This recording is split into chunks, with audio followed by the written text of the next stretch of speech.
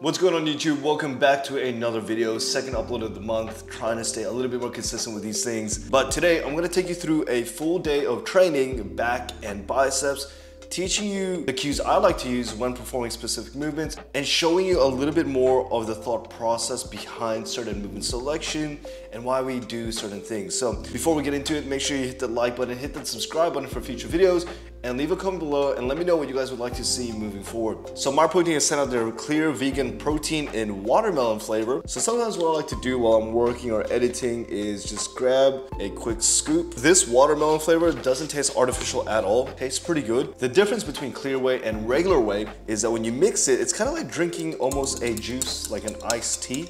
So for 16 grams of serving, it's around 49 calories and 10 grams of protein. When you're dieting, it's great to just kind of sip on, have something on the side, mix it with some ice. If you want to give it a crack and save 30% off, click the link in bio. So I struggle with a lot of lower back pain, a lot of shoulder pain, just because growing up, I used to lift pretty heavy, pretty dumb, with terrible form, terrible cues. More so recently than before, I've been spending a lot of time doing warm-ups to make sure that the muscle groups are pretty engaged, allowing for more mobility and better contraction quality. I like to start with, 2 sets, anywhere between 10 to 15 reps, with around 4 or 5 reps in reserve. I also like to start sometimes with 5 minutes in the treadmill at 5 kilometers per hour, nothing too intense. Today being a pull day, we like to start off with rope pullovers.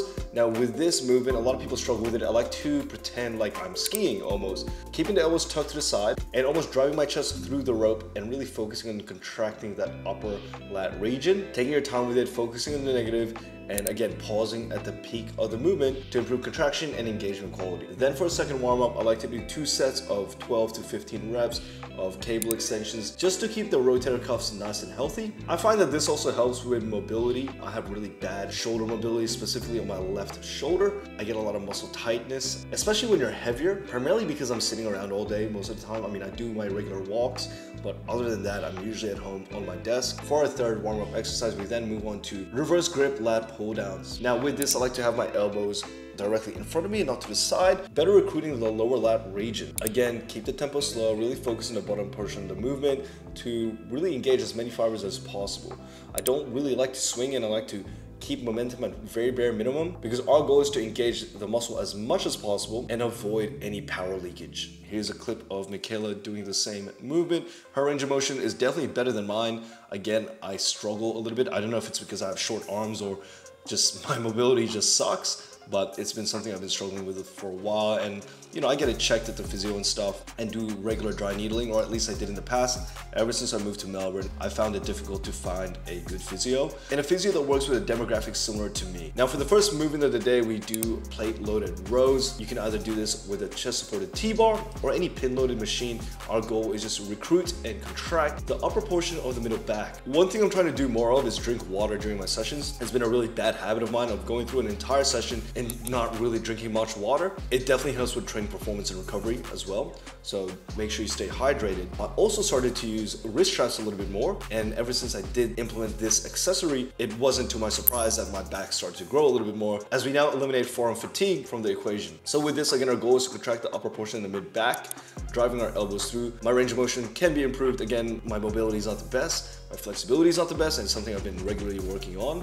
But driving through the elbow, the weight to me was a little bit heavy to begin with. So as you can see, my form is not perfect. However, I am still trying to minimize as much swing as I can. Towards the end, my reps did get sloppy. Now, I could continue to do that set and completely drive and shake, and at that point it becomes redundant and the risk of injury begins to increase. Now, the only thing annoying about this movement is that setting it up is quite tedious. As you can see, Michaela is struggling to put on her wrist straps. I much prefer a chest-supported T-bar row, but we didn't have that. Personally, I don't think there's anything wrong with curving your back forward to increase that range of motion, and I like to pause at the bottom, dead stopping to kill the momentum, and again, driving with my elbows back. As you can see, I am using a little bit of swing. The weight is a bit heavy. I'm not feeling super strong this week, and that happens. I don't know why. I think my lack of sleep, despite eating a lot more and being in the quote-unquote off-season, I should be a lot stronger.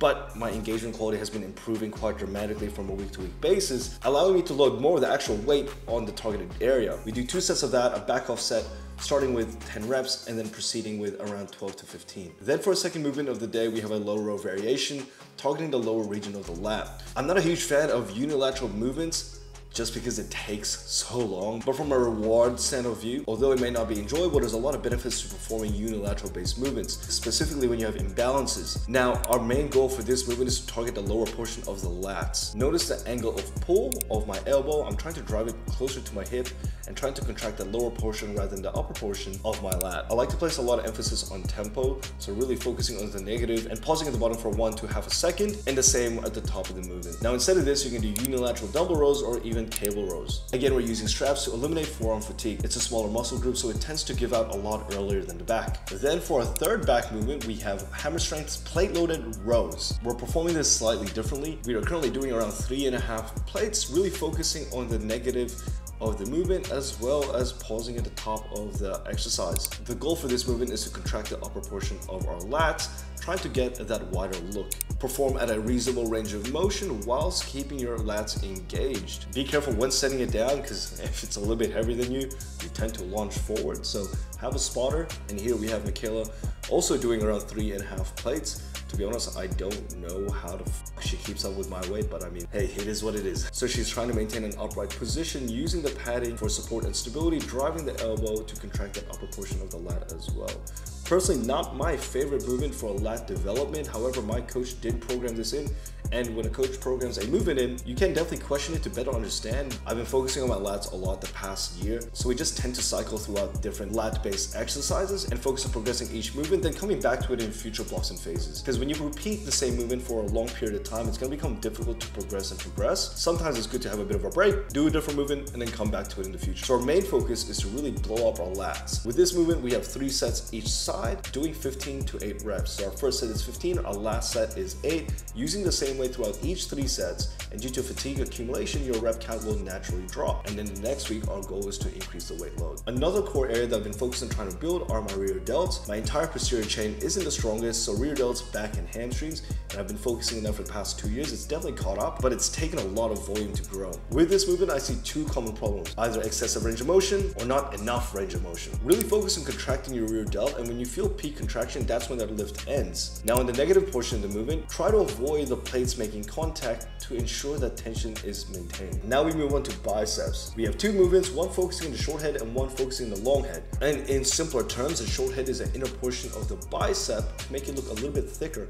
and the long head of the bicep is on the outer portion to help develop the bicep peak to make it look higher. For a short head movement, we have the bicep preacher curls. This is definitely one of my favorite movements. It kills the momentum, locks you in place, and doesn't add unnecessary strain on other areas. I used to do a lot of barbell curls with poor cueing techniques, and it just ended up hurting my lower back. I love how this machine locks you in place and allows you to really focus on contracting the short head of the bicep. Again, focus on range of motion, contraction quality, and tempo. Keep your bicep engaged throughout the entire of the movement. Now for the long head of the bicep, we have cable drag curls. Something I've been doing a lot recently and actually really enjoy. If you haven't tried it before, I highly recommend it. Really good movement for growing the bicep peak. Now for this exercise, you kind of want to place your elbows at an angle, rotating your elbows away from your torso. Personally, when I do this, I find my contraction quality for the long head a lot better. There's me chilling in the background, and I don't even know if I filmed a set of me performing this exercise, which is a shame because when I do this, my delts are capping. And then Michaela and I practiced some posing. Some guy actually came over